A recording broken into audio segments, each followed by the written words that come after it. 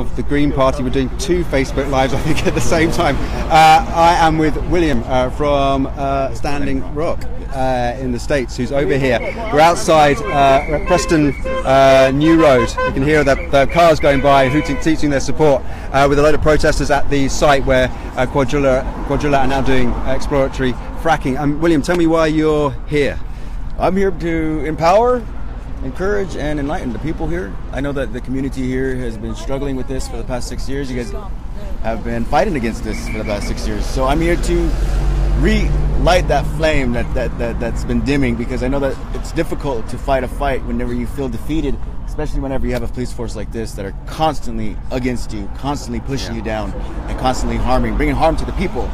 A man just got hit, that scares people, that puts fear in people. Well, I'm here to encourage them. You know what? We got injured. We got hurt in StandingRock, but we still stood up for what was right. Yeah. Yeah. So, William, do you see a lot of similarities with what's going on here with what happened in StandingRock? Similarities as far as the government being protective of the natural gas companies, the oil companies, the fracking companies, the mining companies. Yeah, I see a lot of similarities. The only difference is I don't see these guys with I don't see a militia-style police force here, which I mentioned earlier. No guns. No guns. But I heard that they certainly like to kick and punch and hurt, bring harm to people. People have broken ribs, broken bones, broken hands, broken wrists. Simply by being brutally attacked by these guys right here. Okay. Yeah. So tell me, there'll be people watching that won't know about StandingRock, or people that know all about it. But so for those that don't know, tell us a bit about what happened there. Okay, so StandingRock is it's my reservation where my people live. Hunkpapa, we're called Hunkpapa Lakota, and where StandingRock is located is in North Dakota. It's a reservation that is in North Dakota and South Dakota. Very, very large. I should say, not reservation. And oil company proposed to build a pipeline through our treaty territory.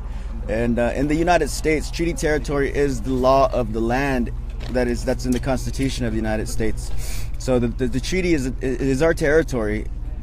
The oil company proposed to build this pipeline. It was approved by the United States government when Barack Obama was in office, and it was pushed through by Trump. And we fought against it. We were there on the ground just like this. We were always on the front lines. We were always pushing against. The police are the distraction.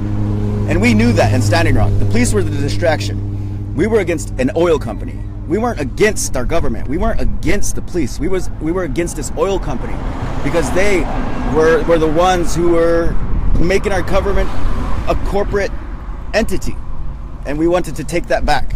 This is our government. We own that government. That's our government. And we're going to take back our government. And that's what people need to be doing here. You got to take back your government, because it's being bought out simply by oil companies. Can you give us a bit of a sense of the consequences of the fracking that went on and how it impacted? Well, the fracking is actually taking place further south in Oklahoma. Up north, it's nothing but pipelines and oil wells. The oil wells completely destroyed North Dakota. North Dakota, it's destroyed.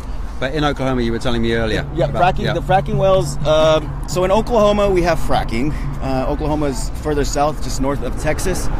And we've had fracking going on there for nearly over, 15. And what we increase of contaminated water. Our lakes were being contaminated. The land was being contaminated. And the ability to actually grow on that land was no longer an option. We can't grow on a lot of our lands in Oklahoma because of that fracking, because of the damage it's done.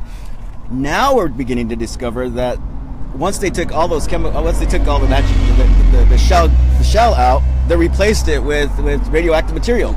Yeah.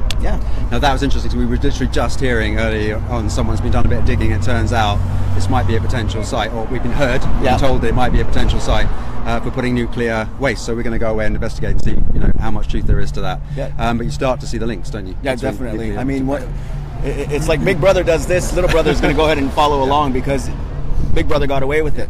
And And now you were telling me earlier about the young people being the crucial element to the campaign. Well, StandingRock started out with the young people. Yeah. StandingRock started out with the young people, and they were the forefront of that movement. They started that movement. It wasn't the elder. It wasn't, it was the youth.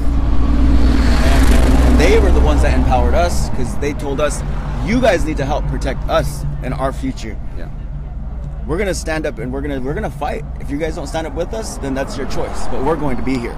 And so that was the most empowering thing for a lot of us from all over the world. I mean, people from all over the world went to StandingRock because of our youth. Yeah. And their love for the water, their love for the land. And so I encourage the youth here in the UK, you know, get out. Get out of your homes, get off your video games, get out of your cars. and really do your research on what fracking is. Do your research on what oil companies are doing to your land. This is your land. It doesn't belong to them. This is your land. You are the stewards of the land. William, thank you very much indeed. Yeah, we can have one more question.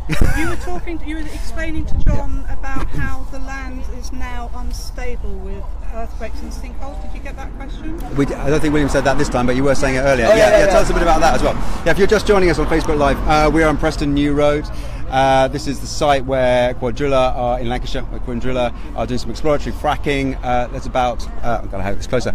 There's about a mile of shale rock beneath here that they're drilling down 4 test sites into. William is telling me about the experiences from the States in StandingRock and the inspirational campaign that you fought against the pipeline, and also what's been going on in Oklahoma to do with fracking. So tell us a bit more, William, about the earth tremors. So in Oklahoma, there aren't any fault lines in Oklahoma. There aren't any calderas. There's no fault movement in Oklahoma, but we have earthquakes every single day, from 3.5 to 5.5 earthquakes, which are medium to relatively strong earthquakes. This is from fracking. The land is literally collapsing on itself, on itself. We're gonna have sinkholes. We do have sinkholes in Oklahoma. We have sinkholes in Texas because of the removal of all these natural gases, the shale, and not being replaced with anything. You replace it with radioactive material. What's that radioactive material going to do? It's going to bore and continue to dig deep into the ground, and the land above is going to collapse on into it. But that's what we're dealing with in Oklahoma every day, every single day. William, if you got like one word of advice from your experience in StandingRock for all the people that are campaigning, protesting, working so hard here, what would it be? Don't be afraid. Fear is what they want you to feel, because they know it's easy to put fear into people. It's easy for a government to put fear into people. Whenever you let that fear go, and whenever you realize that what I'm doing, whether I live, whether I die, is going to protect future generations, then that's the most empowering and most beautiful thing that you can have, is just simply just having that love for the people. So let go of your fears and just let that love shine, and love one another and love the future. And that future is up to us to protect. Maybe I want to give you a big hug. Thanks a lot. William from StandingRock. We're in Lancashire. I'm going to stop there because I'm going to have to go over to Cuadrilla now and put this letter in about some of the allegations, some of the security here. But William, thank you very much. Thank you guys. Cheers. Yep.